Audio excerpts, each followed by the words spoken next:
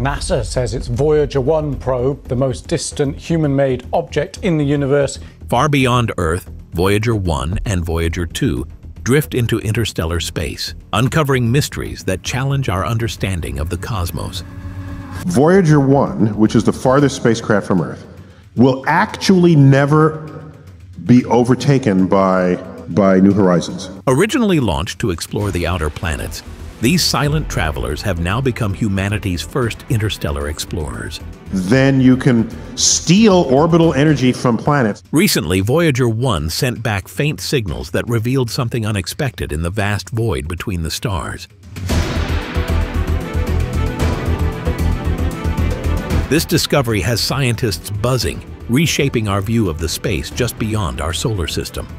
Could this revelation support Graham Hancock's theories on ancient civilizations and hidden knowledge?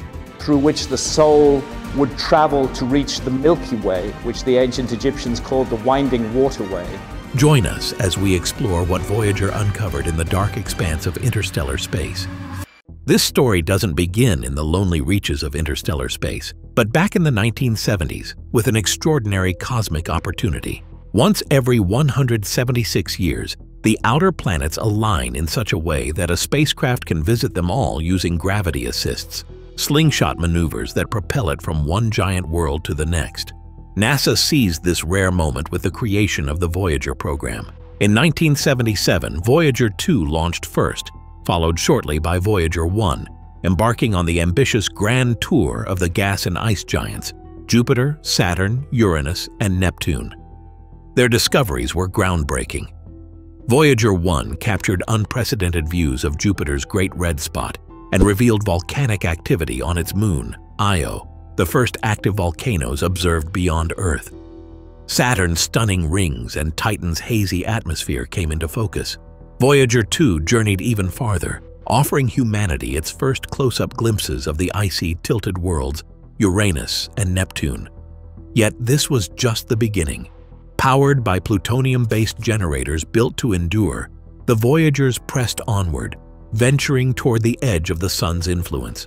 Their mission evolved into the Voyager Interstellar Mission, VIM. When will New Horizons overtake the two Voyager spacecraft as the furthest man-made object from Earth? Aiming to cross the heliosphere's boundary and enter the vast, uncharted interstellar medium.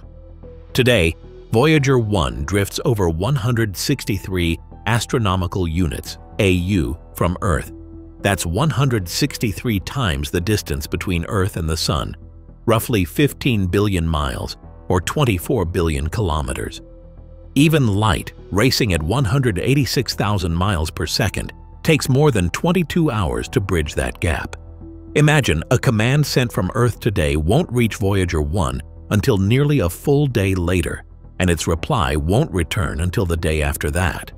Voyager 2, traveling a different route, is currently over 136 AU away.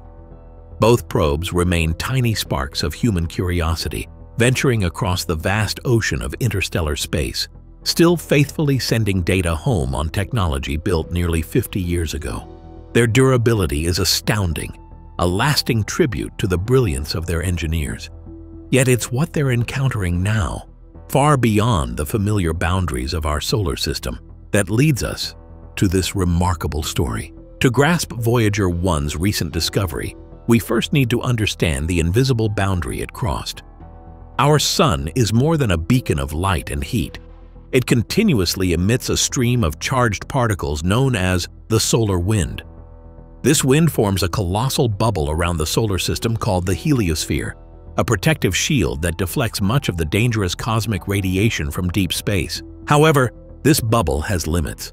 Billions of miles from the Sun, the solar wind slows as it collides with the interstellar medium, the thin soup of gas, dust, and magnetic fields that fills the void between stars. The point where the solar wind drops from supersonic to subsonic speeds is known as the termination shock, which Voyager 1 crossed in 2004, followed by Voyager 2 in 2007. Beyond lies the heliosheath, a chaotic boundary zone, and eventually the heliopause, the true edge of our Sun's influence, marking entry into interstellar space. Scientists had long developed models predicting what would happen when Voyager 1 crossed into interstellar space. They expected a sharp drop in solar wind particles and a surge in galactic cosmic rays. The magnetic field, too, was supposed to shift, with the Sun's influence yielding entirely to the magnetic field of the interstellar medium. When Voyager 1 finally crossed the heliopause in August 2012, many of these predictions came true. Solar particles dropped dramatically, while galactic cosmic rays increased, clear signs that Voyager had left the protective bubble of the solar system. But one thing defied expectations. The magnetic field direction didn't change as anticipated. This suggested a more complicated interaction between solar and interstellar fields. Next, NASA says its Voyager 1 probe, the most distant human-made object in the universe, is sending usable information to Earth again, hinting that scientists had underestimated the complexity of this boundary. So, what has Voyager 1 found out there that's making waves now, years after crossing the heliopause? It wasn't a dramatic event or alien signal, but something far subtler. Using its plasma wave system, PWS, originally designed to detect radio emissions from planetary magnetospheres, Voyager 1 picked up a faint, persistent signal. This narrowband hum comes from the interstellar plasma itself.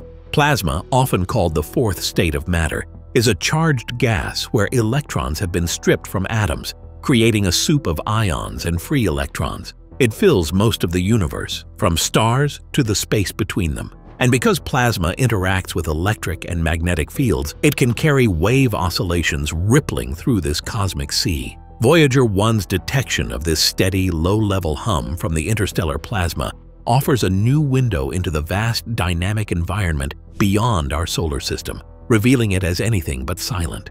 The hum detected by Voyager 1 isn't sound in the traditional sense. It's not something you could hear with your ears.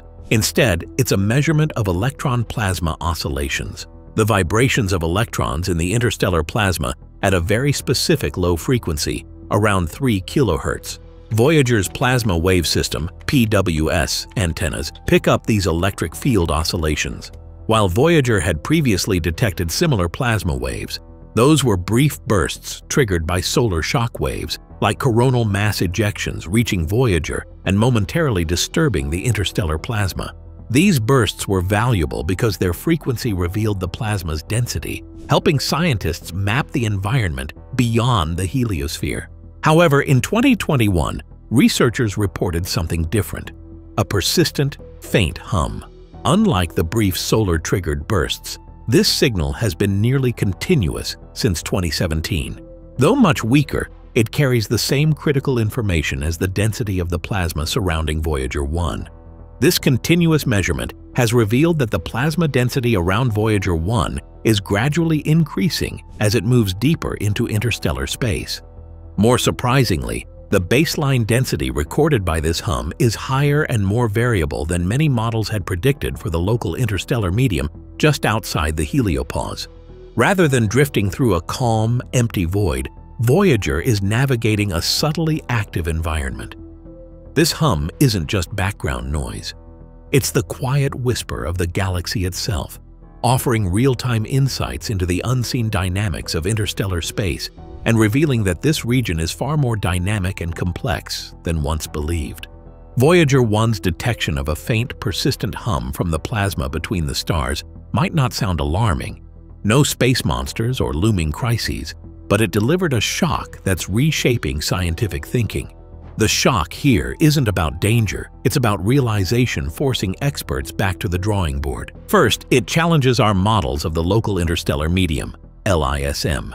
For decades, scientists built simulations predicting the density, temperature, and magnetic fields of the space just outside the heliopause, using data from telescopes, missions like Ulysses, and theoretical frameworks.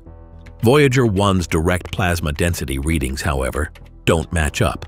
The interstellar medium appears denser and more variable than expected, suggesting that the interaction between the heliosphere and interstellar space is more dynamic than we thought. It's like using a map, only to find the coastline isn't where it should be. Second, the persistence of the hum itself is baffling. Past plasma oscillations were short bursts triggered by solar shock waves, but this hum has been steady, with no obvious driver. What's exciting these plasma waves are so consistently? Is it low-level turbulence, thermal fluctuations, cosmic rays, or magnetic interactions? Scientists don't know yet.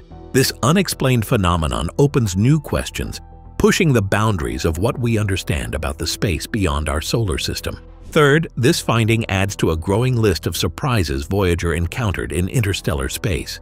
For instance, the magnetic field data showed that the interstellar magnetic field just outside the heliopause aligned unexpectedly with the Sun's magnetic field, wrapping around the heliosphere rather than showing a distinct shift as anticipated. Additionally, the galactic cosmic rays, while increasing as expected, exhibited complexities and variations that defied predictions. Together, these discoveries, the density hum, the magnetic field puzzle, and the cosmic ray anomalies, paint a picture of the interstellar boundary region as far more intricate and less understood than previously thought. It serves as a humbling reminder that our theoretical models are approximations and that direct measurement is essential. Finally, it's important to consider the context. Getting any data from Voyager 1, especially surprising data, is remarkable. The probe is facing the harsh conditions of interstellar space radiation, dust impacts, and extreme cold, all while running on limited power and 1970s-era technology. Recently, Voyager 1 faced a major glitch with its flight data system, sending back scrambled data for months. Engineers, using commands that took nearly 2 days to reach the probe, eventually fixed the issue. Despite these challenges, Voyager continues to send back valuable data, making discoveries like this plasma hum even more extraordinary. Voyager 1 isn't alone in its journey through interstellar space. Its sibling, Voyager 2, crossed the heliopause in 2018. Live Science reports that Voyager 2 detected a fiery plasma wall in the heliopause, where the sun's outward-blowing solar winds clash with cosmic rays. Though it did so at a different location and time, having data from both probes is invaluable for comparison. Did Voyager 2 detect a similar persistent plasma hum? The data analysis is ongoing, but early indications suggest that Voyager 2 also detected plasma oscillations tied to density measurements of the interstellar medium. However, since Voyager 2 crossed at a different point in the solar cycle and in a distinct region of the heliosphere's boundary, the specifics may differ. Comparing findings from both probes is essential to understand whether the density structures Voyager 1 detected are localized phenomena or if they represent a broader feature of the local interstellar medium. Are these density variations uniform or patchy? Is the hum present everywhere, or is it confined to certain regions? These comparisons will help clarify whether Voyager 1's discoveries are specific to its path or indicative of general characteristics in interstellar space near our Sun. It's also important to remember how unique this data is. While missions like NASA's IBEX, Interstellar Boundary Explorer, also study the boundaries of the heliosphere, they do so remotely by detecting energetic neutral atoms, ENAs, created by interactions between solar wind and interstellar gas. IBEX has provided fantastic global maps of the heliosphere's interaction zone, but it's like looking at a distant shore through binoculars. You can see the shape, but you can't feel the sand or measure the water temperature. Voyager 1 and 2, however, are the only probes actually inside, sampling the plasma, particles, and magnetic fields directly. This space truth is crucial for interpreting the remote sensing data from IBEX and refining our understanding of the heliosphere's true structure.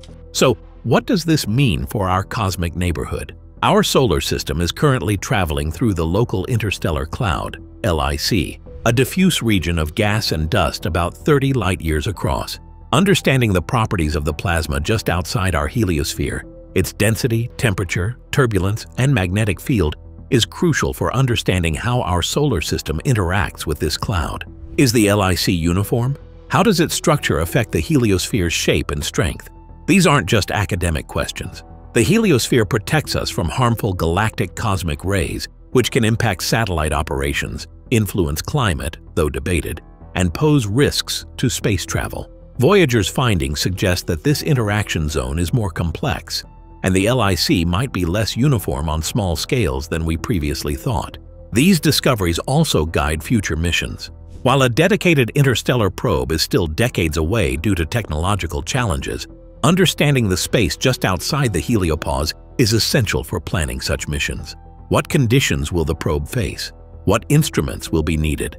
Voyager's unexpected findings provide invaluable reconnaissance, shaping the questions the next generation of space explorers will need to answer. While the discoveries made by the Voyagers continue to be profound, we must confront a difficult reality. The probes won't last forever. Their power is supplied by radioisotope thermoelectric generators, RTGs, which convert the heat from the radioactive decay of plutonium-238 into electricity. As the plutonium decays, the power output decreases by about 4 watts per year. NASA's Jet Propulsion Laboratory engineers have performed miracles to keep the probes operational for so long. Over the years, they've implemented power-saving strategies, shutting down non-essential heaters and instruments. Critical decisions have to be made regarding which instruments receive priority as power dwindles. Right now, the plasma wave system, which detects the interstellar hum, along with instruments measuring magnetic fields, plasma particles, and cosmic rays, are still deemed essential. However, the clock is ticking. By 2025 to 2030, there may not be enough power left to run even a single scientific instrument. The transmitters, which require substantial power, will eventually go silent as well. The situation is a race against time. Every piece of data received now is invaluable, captured from regions we may not reach again for many decades, if ever. The recent technical glitch on Voyager 1 served as a stark reminder of the probe's vulnerability. While engineers managed to recover operations, the aging hardware and shrinking power reserves mean each new byte of data is a rare gift. The Voyagers are truly in their final act, pushing the boundaries of exploration until their power fades into the vast interstellar night.